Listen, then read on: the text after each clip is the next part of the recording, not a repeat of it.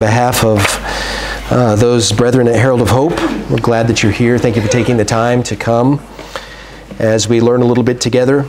I think for many of you, this is probably not as much new learning as a reinforcement of things that you know.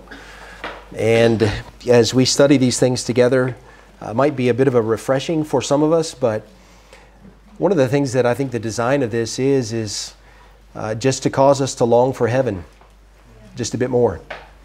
The Lord said of himself that the testimony of Jesus is the spirit of prophecy. And we see prophetic things unraveling all around us all the time. Even this very day, things are happening. And just reminds us of the soon return of our Savior, doesn't it? All right, we're in Revelation chapter number 17. The two focuses for me today is, first of all, here as we think about the king and the kingdom, we're looking at this religious kingdom. And we know it to be Mystery Babylon. So we'll look at this here, and then we'll look at some other things here after that. So Revelation chapter 17, we'll read a fair bit of the chapter off and on through this hour, but notice with me in verse number 1. We okay on this? Okay. John says this in verse number 1. There came one of the seven angels which had the seven vials, and talked with me, saying unto me, Come hither, and I will show thee the judgment of the great whore that sitteth upon many waters, with whom the kings of the earth have committed fornication, and the inhabitants of the earth have been made drunk with the wine of her fornication. So he carried me away in the spirit into the wilderness, and I saw a woman sit upon a scarlet-colored beast, full of names of blasphemy, having 7 heads and 10 horns. And the woman was arrayed in purple and scarlet color, and decked with gold and precious stones and pearls, having a golden cup in her hand, full of abominations and filthiness of her fornication. And upon her forehead was a name written, Mystery, Babylon the Great, the mother of harlots and abominations of the earth. And I saw the woman drunken with the blood of the saints and with the blood of the martyrs of Jesus. And when I saw her, I wondered with great admiration. Now, the admiration John speaks of here is not the way we would consider admiring today. The admiration is a sense of dread and awe at the magnitude of this thing that he saw. So John is now looking at this woman, which we'll look at here together today. So I'll trust your familiarity with the Bible here. There's much that we cannot read and talk about just due to the amount of time that we have for this session. So I'll trust that you're familiar with certain things. But I just want to draw your attention to these two chapters. 17 and 18 deal with Babylon. And you need to understand when you look at these two chapters here that Babylon is not just a religion. Babylon is also a city. So in chapter 17, what you see is the religion here. Both of these things are true, okay? You see the religion, the religious system in chapter 17. Chapter 18, you see the city, okay? So both of those things are referred to here as Babylon, but they're two different things, although they are similar together, and they sort of coincide with one another. For our study today, I'll give reference to the city in chapter 18, but more focus on the religious system that the Lord lays out for us here. So I want to just show you, first of all, what the kingdom is. What this kingdom is that's given to us here. If you notice in verse number 1, the angel says to John here, I want to show you the judgment of, and then the descriptor here is the great whore that sitteth upon many waters. Now that's a fairly blunt statement, but as you read the Bible, you understand that the Lord does not pull any punches when he talks about certain things. And this is certainly the case here. When the Lord is using this terminology, this is a deliberate wording that the Lord gives it to us here, because it's defining something about this harlot, what this harlot is. You'll notice here that the harlot was one who manipulates what's true and right for her own pleasure or profit. And in this time, in this tense here, what the Lord is doing is he's referring to this end-time religion. That's what he's dealing with here. And he's using that by talking about whoredom. You might be familiar with the book of Hosea. Actually, oftentimes through the Old Testament, the Lord gives reference to this exact thing, speaking out of the spiritual idolatry of Israel as a nation. The book of Hosea is full of this, the idolatry of the nation, and he defines that as whoredom. He speaks of his own people that have committed whoredom against me, and so that's what he's dealing with here when he talks about this harlot. I don't know what's happening here, and I apologize. There may be we have a connection issue. And I'm not sure where that's at. So let me go back. Something has happened, all right? Let me get back to this. All right, so let's just see if we can get through this without the... If it's going to happen, it's going to happen on this, right? All right, so let's talk about what this kingdom is. We know that God defines this kingdom as a harlot in Revelation chapter 17, but it's also, this kingdom is a mystery. And you notice what he defines this is, a mystery, in verse number 5.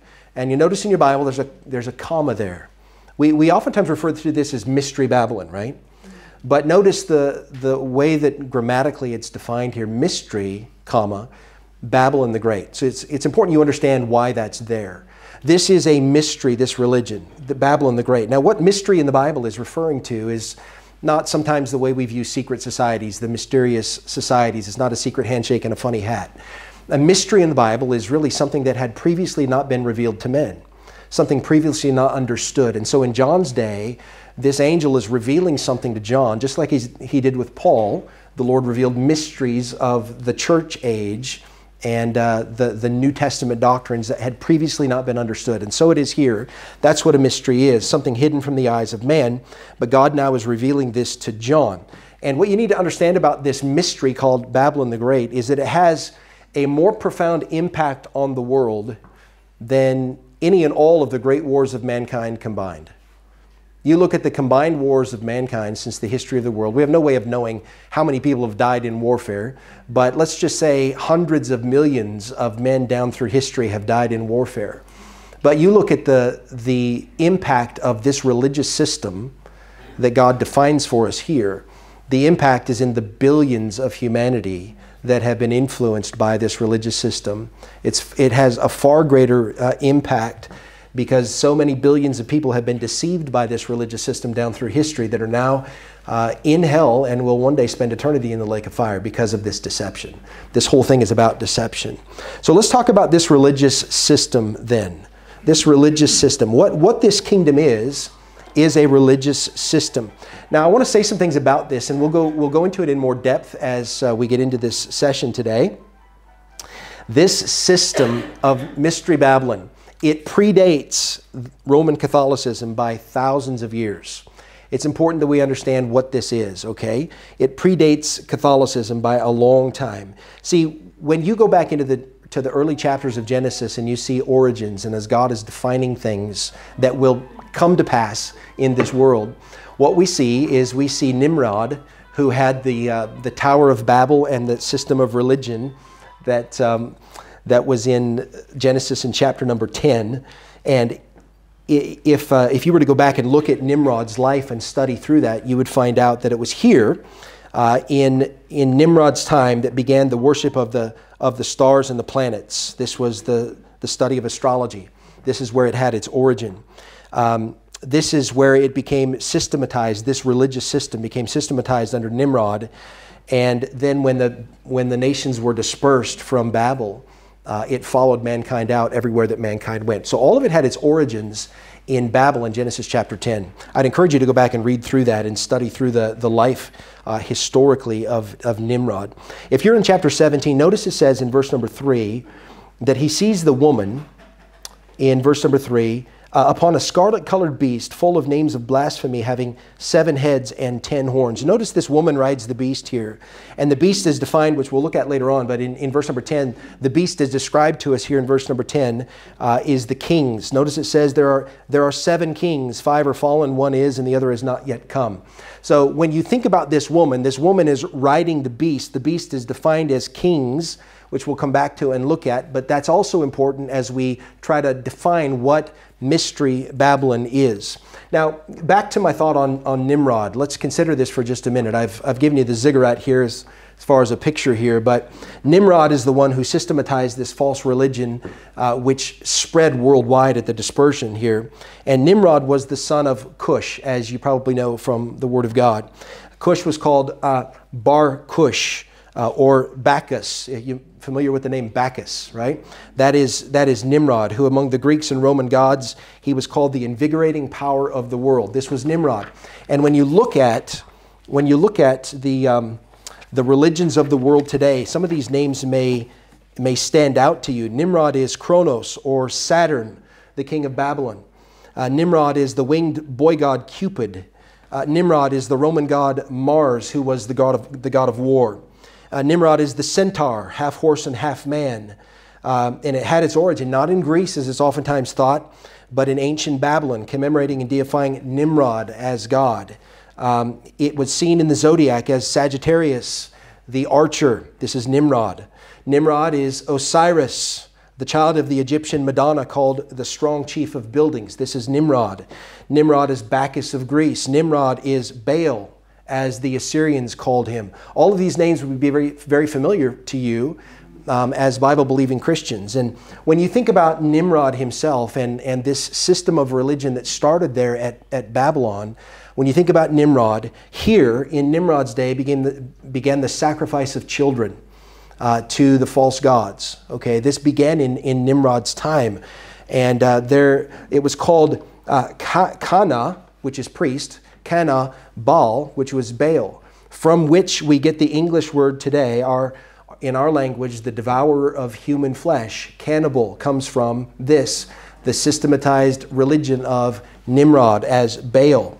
Nimrod is also Tammuz, as you would be familiar in the book of Ezekiel, the women which were weeping through for Tammuz. Remember, God says to Ezekiel, I'm going to show you greater abominations than these, and he digs through the wall, and there are the women who are weeping for Tammuz. Tammuz is Nimrod. So all of this is one system of religion that had its origin or founding in ancient Babel, from which we get, of course, Babylon. This is the mystery religion.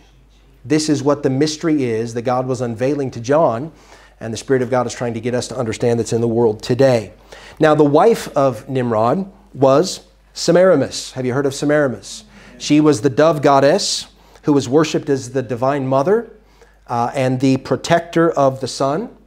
And Semiramis is also known as, and you'd be familiar with some of these names, Ashtaroth. You're familiar with that in Judges 2 and other places in the New Testament, the Old Testament, where the nations around Israel were worshipers of this goddess Ashtaroth, and even Israel itself was guilty of found worshiping this goddess.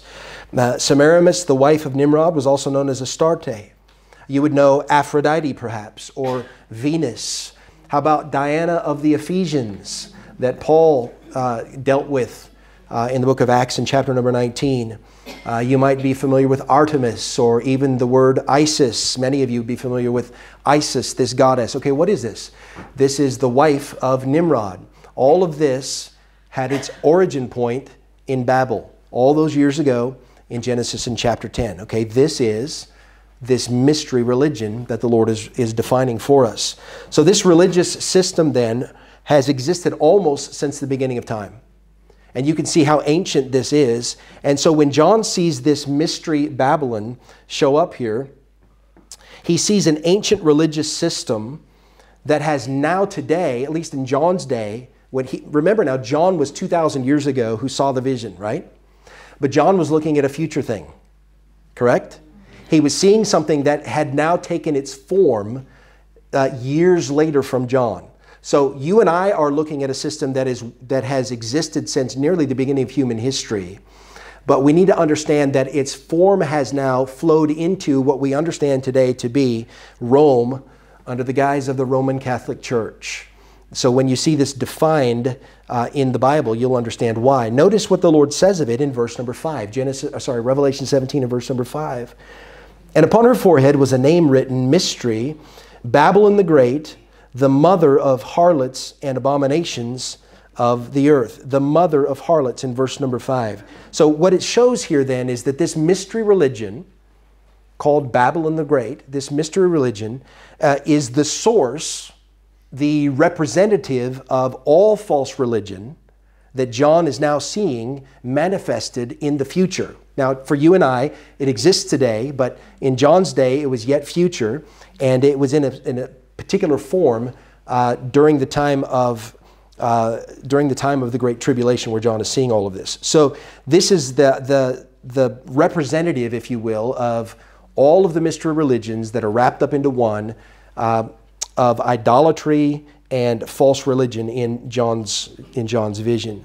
Now, this mystery religion is most prominent and visible today in the form of Roman Catholicism. And it's important that we understand that and be able to speak the truth of that.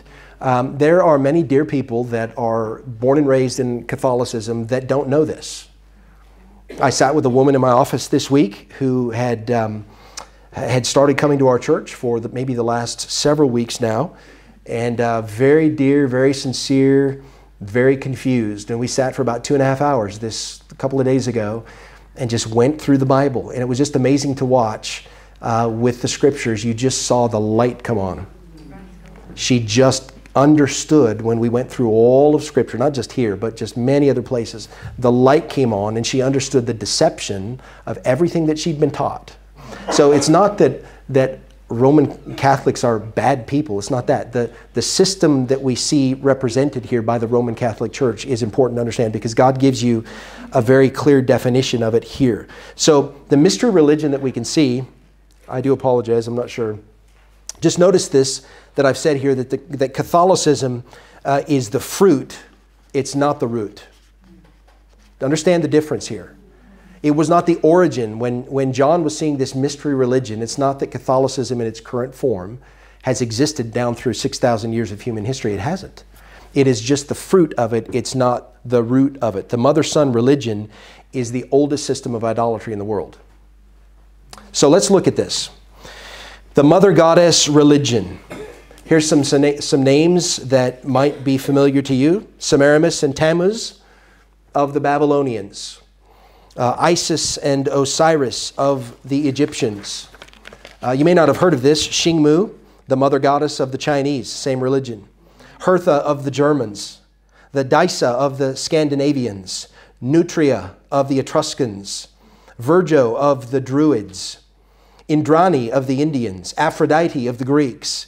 Nana of the Sumerians. Venus of the Romans. Diana of the Ephesians. And of course, that exact same religion, the exact same religion is found in the worship of the Madonna and the Child of Rome.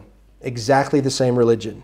It's simply a Christianized form of the Babylonian religion that has existed since Nimrod's time. This paganism, and then of course it was brought into mainstream by Constantine in the 4th century. That's where it was. So regardless of her name or her place in human history, she was the wife of Baal. She was the virgin queen of heaven, and she's been worshipped by men since Nimrod's time. And it's still happening right here today. In our world, everywhere in our world. So this is a satanic counterfeit. I think we probably know that. All of this is a satanic counterfeit of what's real. And Satan's counterfeit here, it had its infancy in Babylon, and it's had its maturity in Rome. So please understand that it's been around for a long time. Several years ago, I was in Rome, and I went to the Roman Pantheon. Has anybody ever been there? So I went to the Roman Pantheon, and you just you stand in awe of the structure, the ancient structure. And I was by myself, and I just walked around in there. There weren't many people there. One of the staff came to have a conversation with me, a very nice Catholic lady, and we began to have a nice long conversation. And she said to me, I had asked her about all the alcoves around the Pantheon where there used to be evidently statues. And I asked, well, what happened to the statues?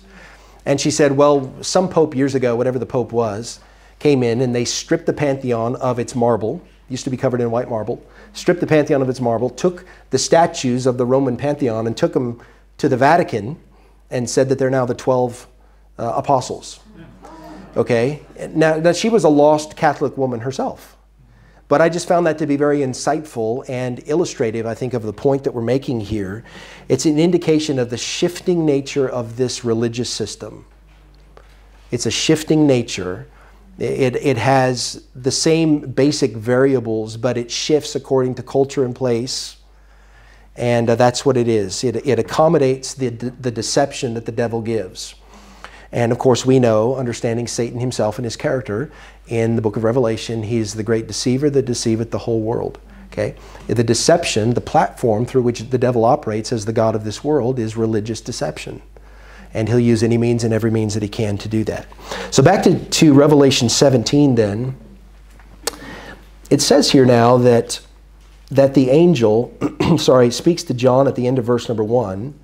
I will show thee the judgment of the great whore, and notice this, that sitteth upon many waters. So this whore, this religious system that John sees, it says, sits upon many waters. If you drop down to verse number 15, would you notice this?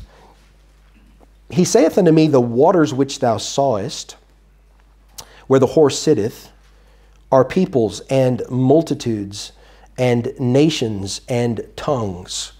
So again, I want to just bring this out to you that when John sees this, this has a far greater reach than papal Rome. Okay, a far greater reach since the time of its inception than just papal Rome. I've oftentimes heard and read books on Mystery Babylon that define this as the Roman Catholic religion, of which it is and a part, but the inception of this goes far further back than Rome itself. So this religious system of Mystery Babylon has dwelled among kings and nations from time immemorial here, at least, of course, since Genesis 10 and Nimrod. So let's talk about how this kingdom operates then. There's an operation to this kingdom.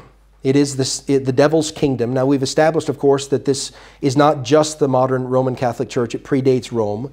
This Babylonian mystery religion that is now manifest in Catholicism.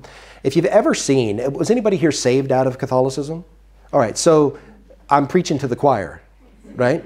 You understand very well, better than I do. I was not raised in that religion, but having been around it, and then, of course, when you go to the Vatican, if you've been there and you've watched the Mass and other things take place there, you just see the blatant idolatry that's around you, okay? So let's talk about how the kingdom operates then, because it does have a way that it operates.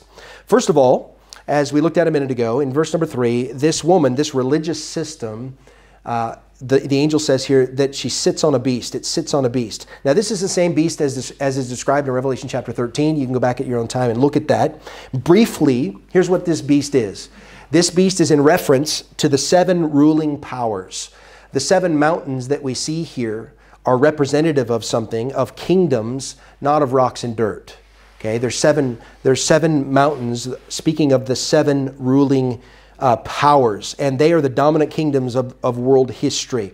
So you probably know these to be true. We know Egypt with the Pharaoh. We would know Assyria with Sennacherib. You'd know Babylon with Nebuchadnezzar. After that, you would know, of course, Persia with Cyrus. You would know, of course, Greece with Alexander. You would know Rome with Caesar. Those are 6. The 7th will come. And in Revelation, John is told about that 7th kingdom, that the woman is going to ride the beast. It's the same thing. She's riding the 7 dominant world powers down through human history. The 7th, of course, is the kingdom under the Antichrist, of which the woman will ride that beast for a period of time. So what you need to know is this. The woman herself, this mystery Babylonian religion, the woman herself is not an empire. She rides an empire. The woman rides the beast. The beast is these 7 kings, these 7 world powers. She rides the empire. And ultimately, of course, yet future, the empire of the Antichrist. So in other words, if you look at it the other way, we know the woman rides the beast, which is the empires of the world.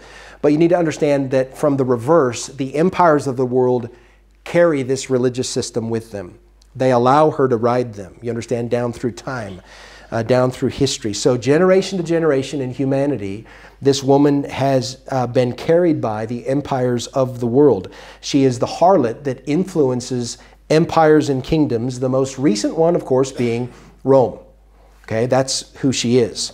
Her appearance, if you're looking here, it says in verse number 4 of chapter 17 that the woman was arrayed in purple and scarlet color and decked with gold and precious stones and pearls, having a golden cup in her hand full of abominations and filthiness of her fornication. So this religious whore that we see here is obviously defined for us here and very clearly, pictorially defined and described as the modern Roman Catholic Church. I don't think anybody can deny that to be true.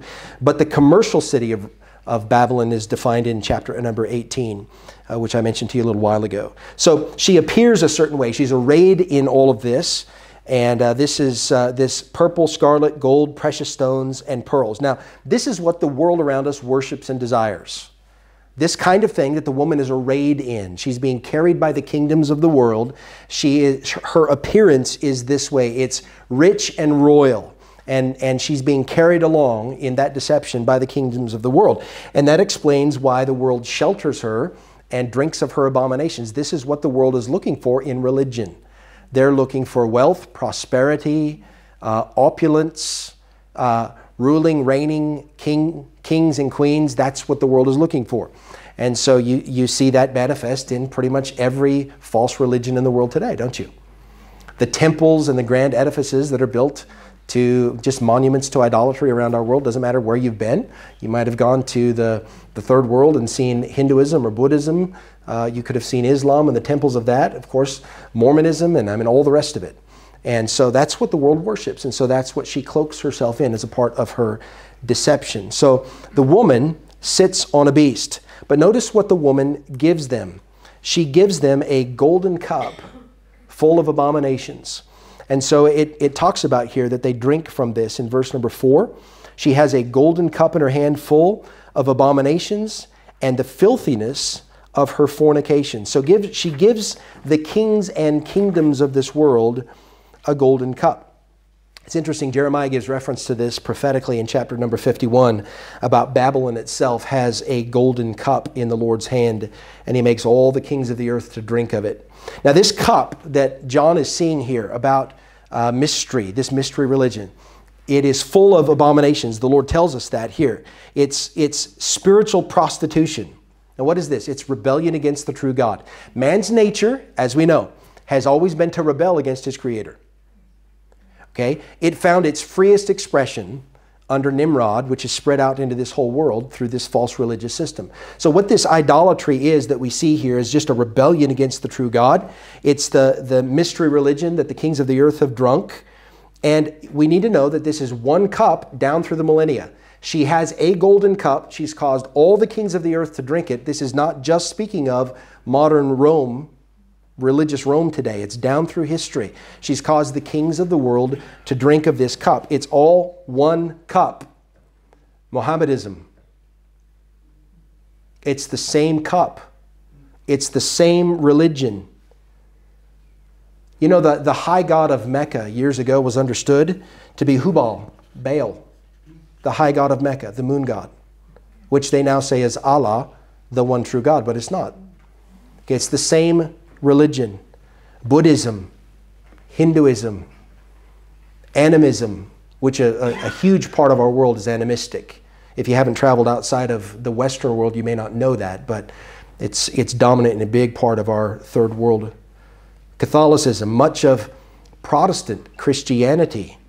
Now, the reason I say that is those particular denominations under Protestant Christianity that still hold to the sacraments, of which there are many, hold to the sacraments of the rites of the Catholic Church. Baptismal regeneration. It's one of the sacraments, right? Justification by works, things like that. Even some of the Pentecostal movement of today, emotion and experience over biblical truth. So much of the same religious ideology is pushed into what we understand to be Pentecostalism today. Not every Pentecostal, certainly, but a big percentage of those. So what it is this mystery religion is the ecumenical church of today. There was a day in my life that I didn't really understand what ecumenicism was. But, you know, as we get older and we get around a little bit, we see it very visibly. And the ecumenical church is alive and well in our world today. It's not a very big city up here on the mountain, but this would be an ecumenical city like every other city in the world. Okay, this is very much alive and well. It's a watering down of the Bible, and what it does is it makes a religious book that's palatable for everybody. It's the 1,001 versions that come out that continue to water down the truth of the Word of God until finally it appeals to the masses. But I've got news for you. The Bible was never meant to appeal to the masses. But what you have is you have the ecumenical religion of mystery, Babylon. It's the coming together of the world's religions. What are they doing? They're coming together under the common bond of what we agree on. We're going to leave everything else off to the side, and we're going to come together and we're going to say, well, what do we agree on? Well, they don't agree on very much, but they're quite happy to fall under the same banner on the things that they agree on. And so what is this? This is a departure from biblical truth. That's what this is. This is the ecumenical church. Now, I'm telling you, this when you understand this religious system, which God said is the mother of harlots and abominations of the earth. So understanding where it came from, the fact that it has influenced for nearly 6,000 years of human history, every culture in our world, and is very much alive and well in your city. You understand this, then when you understand this, if you were to take a stand as a Bible-believing Christian against this, you are very much going to stand alone. You will have friends and family who will not agree with you. They will be angry with you. They will call you bigoted and intolerant and mean-spirited. And you don't even have to say anything mean-spirited. You just have to take them back to the Scriptures. But so many people have fallen into this ecumenical mindset, which, again, for those of us that have read the Bible, we understand this should not be a surprise to us. Didn't Paul say that the world was going to wax worse and worse? There are going to be deceivers who are deceiving and being deceived themselves. And that's just the condition of the whole world, which, of course, when you see deception again, going back to this being the benchmark of Satan's strategy in our world today, to deceive the world religiously. This is what this religious system is. Paul simply says it this way to Timothy: it's a form of godliness. And that's why it has such power, particularly in the Western world. The Western world would have been, to a large degree, influenced by Christianity. Okay, so we would consider ourselves here in Australia to be a part of the Western world. And so what you have is you have an element of truth, just grains of truth with a whole cup full of lies. And those grains of truth make it appear palatable to the masses because it's cloaked in Christianity. And it seems right, it looks right, they use the same words. Have you noticed? Many of the same words, very different meanings. That's where we get the understanding of semantics, meaning it's a word that means something different to you than it means to me. So going back to the absolute authority of what the Scripture says, then it breaks down the semantical wall and allows you to be able to say, this is exactly what the Bible says this means. Okay? So this is just a form of godliness. It borrows an amalgamation of all these false religions. It's the ecumenical churches borrowed so much of Eastern mysticism and brought it right into professing Christianity, the occult, charismatic teachings. All of this is the ecumenical church of today. All right, so let's look then, as we finish off here, let's look at why and when the kingdom ends. Because listen, it's going to end. That's a good thing right there. Okay? If we could jump up and click our heels, we'd do it right here. Okay? It's going to end. Now, we're living in the middle of it, and we're having to deal with it. And we can still, listen, we can still have our joy. We can have our happiness.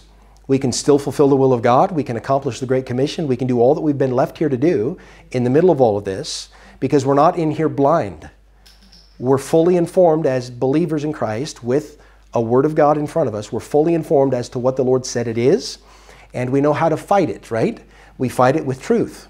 You have the indwelling Spirit of God if you're saved. You have all that you need to live godly in Jesus Christ. So you have everything you need. So this is not a time for us to drop our heads in defeat. No, this is the time to continue on. The Lord has chosen for us to live in this time. And so we've got to do the thing that God has given us to do. So the encouraging thing is that the kingdom's going to end. But let's talk about, first and foremost, why is this kingdom going to end? This religious system. Okay, this system in 2 Thessalonians, the Lord defines this system as the mystery of iniquity. Okay, what is this religious system? Well, essentially it's this. It's the spirit of Antichrist. Okay, we know Antichrist will manifest itself in the person of the Antichrist, but the spirit of Antichrist is in this world and has been for a long time. Even John talked about that. The spirit of Antichrist, which is even now in the world. Okay, so this is the spirit of Antichrist, and what it is it's something that stands in direct opposition to the revelation of God. Now, this should not surprise us. This is what the devil has sought to do from the very beginning, is to try to dismantle and certainly discredit the revelation of God. And he did that with Eve in the garden, and it has been manifest in human history that what the devil is trying to do is overthrow the worship of God. Now, let me just read you a verse or two here. In Acts in chapter number 7, Stephen, before he dies, his first and last sermon, Stephen is preaching here. He says, then God turned, speaking of his own people, gave them, speaking of Israel, God turned and gave them up to worship the host of heaven. As it is written in the book of the prophets, O ye house of Israel, have ye offered to me slain beasts and sacrifices by the space of 40 years in the wilderness? Now what was the problem? Well, they turned to their god Remphan and borrowed his star, which you have hanging on the back wall right there, and they have turned it into the worship of the host of heaven. Okay, what is that? That's the seeking to overthrow the worship of the one true God. So bad was it that when Israel was delivered from Egypt, God stated to Moses that one of the primary reasons for the 10 plagues is so that he might reveal himself to his own people. They'd forgotten who he was. Moses said, when I go and tell them that God sent me, what am I going to tell them? They don't know who you are. And he said, well, you just tell them that I am sent you. Okay, so Israel had forgotten who God was to a large extent. And so this has happened, the overthrow of the worship of God. In Matthew in chapter 4, no surprise to probably many or all of us here, when Jesus was driven into the wilderness by the Spirit of God to be tempted by the devil, what was one of the great temptations of Christ in the wilderness? Hey, I'll give you all of this if you'll fall down and worship me. What is that? It's seeking to overthrow the worship of God. This has been Satan's strategy since the beginning, is to overthrow the worship of God. Romans in chapter 1, this is a great chapter, a great verse, particularly as we think about this topic. He's speaking of the innate sin nature of man and the exceeding wickedness of man in that nature. And it says that they've turned the truth of God into a lie, and they worship and serve the creature more than the Creator, who's blessed forever. Amen. All right, so what is that? That is the system which we see very much alive in our world today of the worship of the natural world and not the worship of God. So Gaia and Mother Earth and the worship of the world. Okay, it's very much alive and well today. All of this is systematically the part of the religion of Antichrist, this mystery religion. And this is why it will be dismantled, because it's seeking to overthrow the worship of God. So I think only eternity is going to reveal the mass deception that this has foisted upon humanity down through the years. It breaks my heart to know people very close to me, some family and many friends who are caught up in this kind of religious system. They're dear, sweet people. I think many of them have, in their own way, a fear of God and even a love and devotion for spiritual things. They speak of a God that they do not know personally. They know things about the Bible, but they don't know the God of the Bible. Breaks my heart to see it. So I think only eternity is going to reveal to us just this mass deception. This mystery religion, here's what it does. It feeds off the sinful nature of man. Okay, you and I, as we sit here today, we all have different temperaments, personalities, likes and dislikes. It's just created in us as the unique individuals that we are. You might like McDonald's, you might like Hungry Jack's, you might like none of it. We're just unique that way, okay? And so it is in matters of worship. A man in his sinful nature has a desire to worship something. We're driven to worship. You can't hardly go to a place in this world. Of all the places I've been in this world, I've never been to a place that men did not worship something. And I've been some of the most remote places in our world today, and I've seen people driven to worship something who know nothing about the true God. Okay, so what this mystery religion does is it feeds off of this nature of man to worship something, and what the unregenerate man is driven to do is worship something other than God. And so Satan capitalizes on that, and this religious system of mystery, Babylon, is waiting in the wings to feed the natural inclination of man, and it's going to give him whatever he wants. That's why you have, do you have Baskin Robbins up here? You know what that is? They used to advertise Baskin Robbins as, what was it, like 31 flavors or something? Yeah, you know what I'm talking about? So basically, whatever you want, you just come in here, we'll give you any flavor you want. Okay, that is this mystery religion. It does exactly the same thing. It's just religion your way. Well, what do you want? I passed on the way here yesterday some Baha'i church down the way. Okay, and on their sign, they're very bold about saying, every religion is a pathway to God. Well, that's what they say. You'd be surprised how many millions of people in our world believe that to be true. What is that? The mystery religion. There's many pathways to God. The Pope himself said just not 2-3 weeks ago the exact same thing. Did you hear that? Yes. Okay, again, it doesn't surprise us as Bible-believing Christians, but the world knows nothing about this. So what is this? This is the mystery religion which feeds off of the natural inclination, the sinful nature of man to be driven to worship. And it's right there with the 31 flavors or whatever it is. How do you want to worship? You can have it. Do you want to put on a funny hat and not eat meat? Then okay, you can do it that way. Do you want to kill the barbarians? And okay, you can do it that way. Whatever you want, I'll give it to you. Okay, and that's this mystery religion, and that's why the Lord is going to dismantle it. And the devil, what he's doing is he's achieving his goal of the seduction of humanity. Okay? Okay, so that's why it ends. Sorry, I didn't actually turn it, did I? You want to see that there? I'll give it a minute. So this is what I said to you a minute ago. Let's move on as we finish off here today. Let's talk about when it ends. Okay, when this religious system ends. Now keep in mind, I mentioned to you, chapter 17 of Revelation deals with this religious system, this religious mystery. Chapter 18 deals with the commercial city called Babylon, okay, in its two forms. But the end of the city in chapter 18 is sudden and cataclysmic. Okay, it says that it's destroyed in 1 hour, chapter 18 and verse number 10. In 1 hour is thy judgment come. Whereas the end of the religious system in chapter 17, mystery, this Babylonian religion, the end of this religious system comes in a process during the midpoint of the tribulation. This is when this religious system will end. Now, the idolatry does not end, but in its mystery form, the way John sees it, it ends at that 3.5 year mark. So initially, hey, the devil's in the sound system. We know that to be true, don't we? All right? So initially, we know that there's 10 kings, okay? And these 10 kings at the end, they rise in federation together with the Antichrist. We know that that takes place. And what they do is they overthrow this religious system of Babylon. Look at verse number 16 of chapter 17. Notice in verse number 15, these waters are peoples, multitudes, nations, and tongues. Look at verse 16.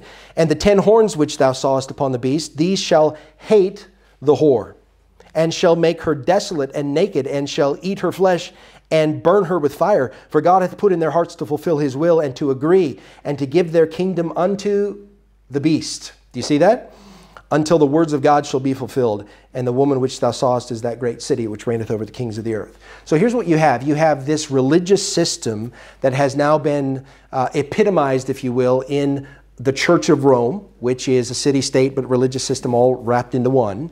And in the midpoint of the tribulation, that will end, okay? That religious system is going to be overthrown by the 10 confederated kings who rise up with the Antichrist and overthrow Rome. Now, the reason for the overthrow is very simple. God defines it for us here. There's a new religion established during the midpoint of the tribulation. Daniel refers to this as the abomination of desolation. Now, what is that? Paul defines that for us by telling us that when the Antichrist sets himself up in the temple, the tribulation temple, he says, I am God. And he will drive men to worship him. He'll seek to destroy the Jews at that point. Of course, you know all of that, okay? So what you have is at the midpoint of the tribulation, that religious system that has been carried on the backs of nations until this point has thrived and flourished and been lifted up by the kingdoms.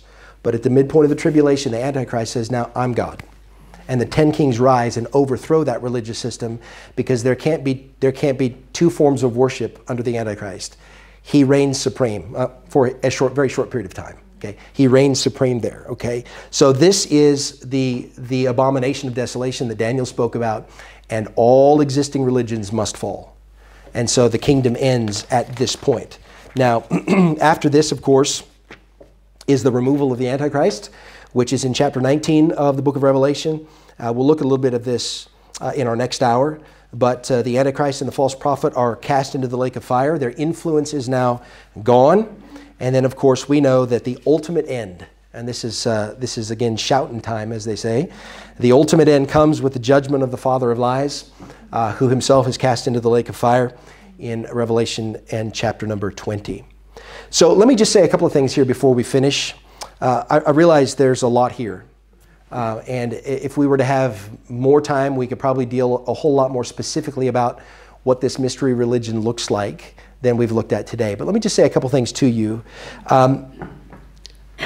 If you're here today as a born-again Christian, meaning you've put your faith in the shed blood and resurrection of Jesus Christ for your sin, okay? If you're here as a Christian, this is an opportunity for you and I to shine as lights in a dark world. We have still been given a commission by the Lord to reach the world with the gospel.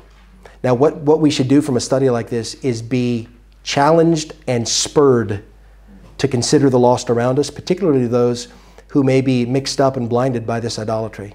When Paul was sent out to the Gentile world, the Lord told him in Acts 26 that one of his purposes was to go into the Gentiles to open their eyes and to turn them from darkness to light, from the power of Satan to God, that they may receive forgiveness of sins. Okay, so Paul was given that commission. It's the same commission you and I have as Bible-believing Christians. It was not apostolic. It's for all of us. The gospel is the power of God in Romans 1 unto salvation to everyone that believeth. And we have a job to do. And so when we study this religious kingdom and its deception in the world, thank the Lord that if you're here as a Christian, biblically a Christian today, you have not been deceived this way. But man, shouldn't it make us consider those that we know and love that are lost in this, and to pray more deeply and more intentionally for them, for their salvation, and to try to just use the scriptures to help lost people get saved. As I mentioned about that woman just a couple of days ago, a classic example, raised by nuns. I mean, she was as deep into this as I've ever seen. And yet at 72 years of age, the Lord began to knock on her door and say, something's not right. And she was ready to get saved. It just encouraged me. There's no lost cause, okay? So that's the first thing I want to say. And secondly, before I'm done here today, you may be here today and you're not saved. And I don't know if that's true, but if you've listened to this today and you may be caught up in a system like this of religion, but you know down deep inside of you that you're not sure what would happen when you die, and you don't know Jesus Christ as your Savior from sin. And if that's you today, I just want you to know that you can receive the gospel and be born again today. You can have your sin forgiven today. And Jesus Christ alone is the one who can forgive sin. And I want to encourage you today, at some point in all of this, if you're not sure that you're saved today, there's a number of us that would be delighted to sit down with the Bible and show you from the Scripture how you can know that Jesus Christ can save you from your sin. So please don't leave here today without having that settled, all right? Why don't we have a word of prayer? Our Father, thank you for your word today. Thank you for helping us to see this religious system, at least to some extent now. Thank you for these that have been saved out of it.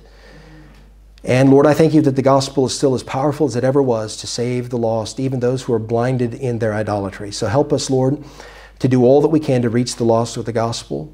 Thank you, Lord, for giving us the privilege of giving this message to lost people around the world.